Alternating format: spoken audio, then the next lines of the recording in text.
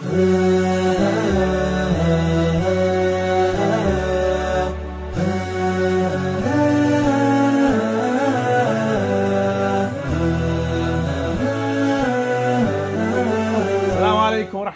wa barakatuh. Welcome to Ahkam SOS, the show that discusses Islamic duties and practices by His Eminence the Grand Ayatollah Sayyid Sadiq Shirazi.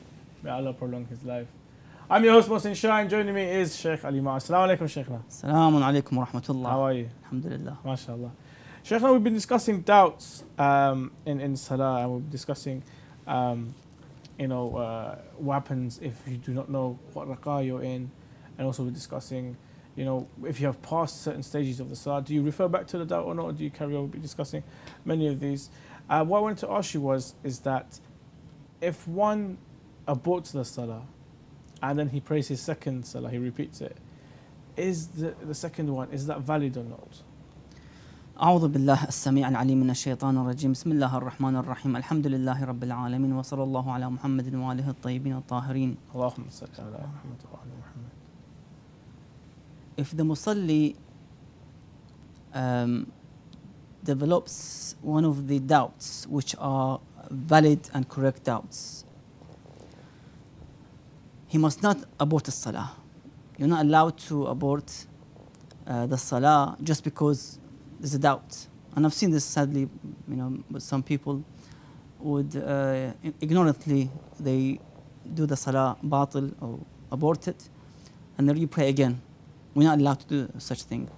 But let's say if somebody aborts the salah and makes a batil, and he prays the second salah again, because the first one he made a batil, he turned his face back of the qibla and made the salah batil. He began to talk, let's say.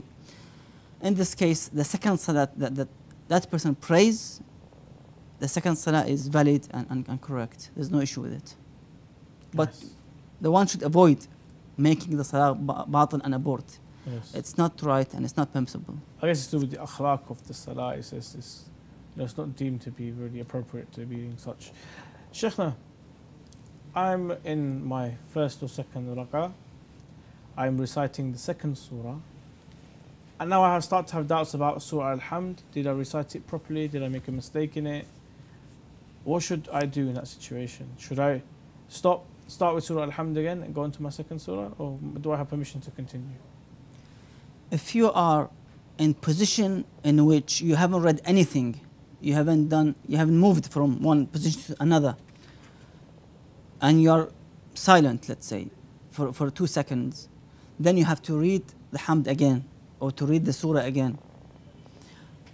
But if you have moved from one stage to another, you moved from the surah and qira'ah of the Hamd to ruku', that's it. You just ignore the shak, ignore the doubt, and you move on. You carry on praying the rest of the acts of salah.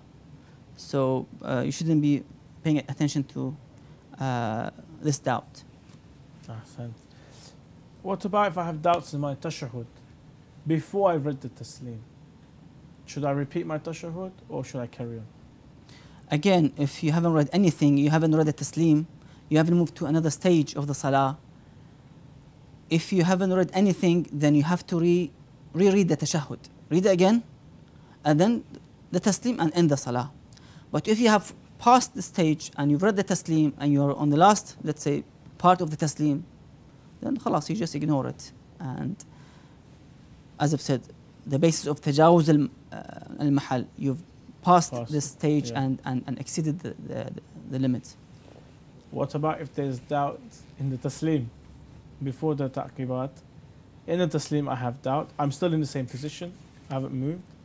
Am I allowed to continue and finish the salah, or should I repeat the salah, the taslim?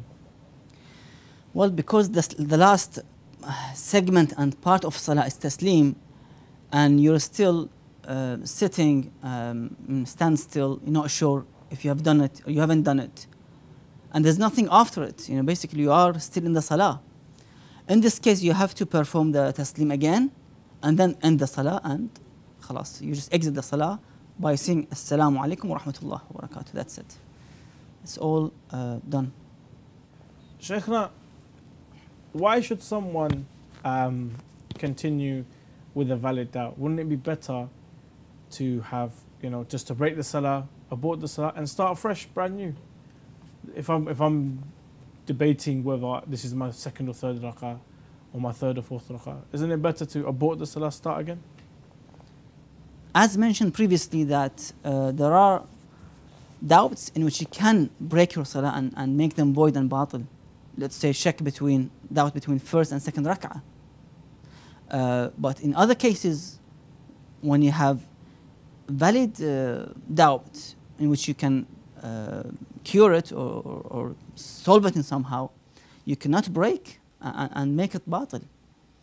And main issue of this case is that many people don't have the knowledge. Jahl or ignorant in the ahkam of the salah causes the one to break a salah, and that's not accepted. We must learn the hukum of shak and the doubts in the salah, and other hukum, not only the salah. In fasting, for example, what makes fasting void, and what act breaks the fast, for example, and salah likewise. So it mainly goes back to not knowing these ahkam.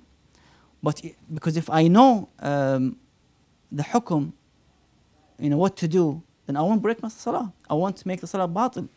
So we have to make sure that we read this risala amaliyah of the marja' that I follow, just to read the main causes of, let's say, that invalidates the salah, or the ones in which I can cure and solve in the salah, to avoid, instead of getting the reward, I get, na'udhu billah, sin by such acts. So I make sure that I enter into salah and finish the salah, and I know what to do in such cases.